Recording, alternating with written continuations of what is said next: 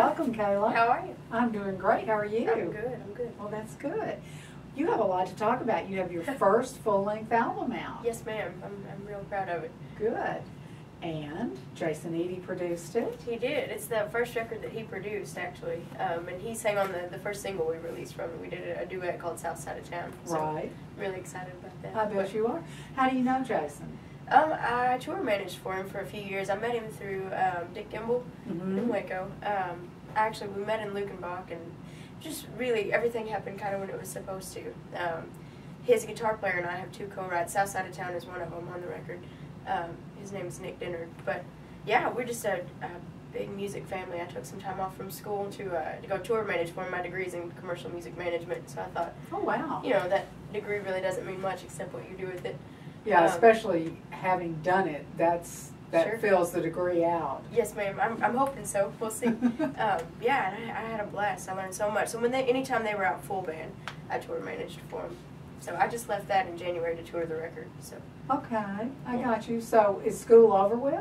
I have 6 hours left. Oh wow! And they're the awful like microeconomics and the mundane stuff that nobody. Oh. But You'll do it. Eventually. You'll do it.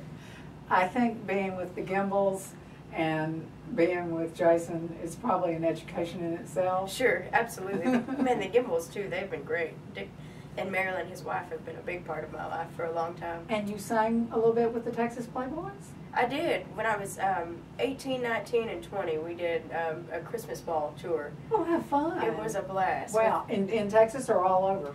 Texas and then southern Oklahoma was as far as I went with them. But it was really fun. Everybody dressed to the nines and we did old swing stuff. Oh, how great. Yeah. Wow, I would love to have seen that. It was fun.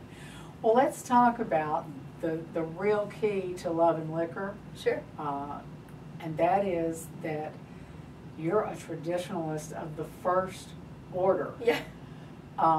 That's fascinating to me.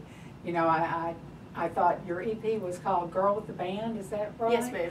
And I thought to myself, no, this is Woman with the Real Band. Oh, how funny. Well, that's fun. That's awesome. Yeah, that first EP I released when I was 20, I guess.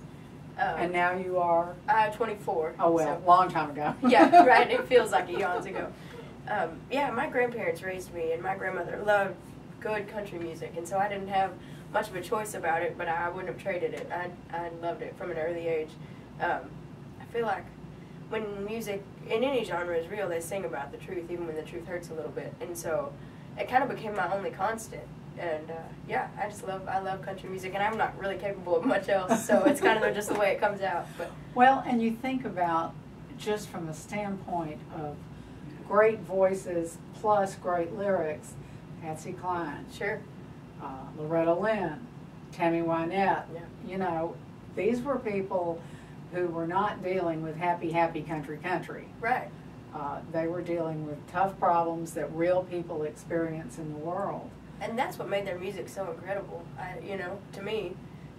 Well, if I want to get love and liquor, if I want to find out where you're playing, how do I do that? You just visit KaylaRayMusic.com, and if you do the digital thing, we do iTunes, Amazon, or if you're a Spotify user, we chose to do that also. Oh, did you? Yes, ma'am. How did you make that decision?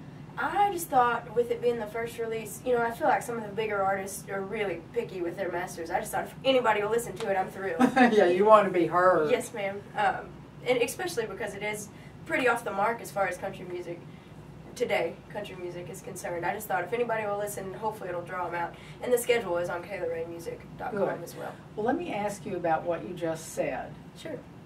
It's off the mark. What you mean is it's not typical. Sure. Jason Eady's not typical. Right. And yet you both put out such great songs. Is that a mission? Is that something you're trying to achieve? Or do you just do it because that's what you do?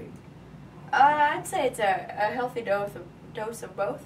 I love country music, real country music, too much to see it watered down or the message is sacrificed or compromised to make $1 or for it to be poppy or to fit into some formula. So I just go in, and some of it is out of ignorance and truth, They say ignorance is bliss, but I just write the way that I write, and we just arrange it the way that we hear it. When we were making that record, we poured over serving 190 proof. That was Merle Haggard's record. He was 41 at the prime of his career. He had kind of outsang his youth, but wasn't really, you know, aging. And back to the bar rooms. I love those arrangements, you know, and you just sit, and every time you hear them, they rip your guts out. And if it doesn't move you, there's not a point, you know. Yes, if it doesn't move you, there's not a point. This is Kayla Ray, and if you love traditional, you're going to love what Kayla does. Thanks for coming in. Thank you for having me. Yeah.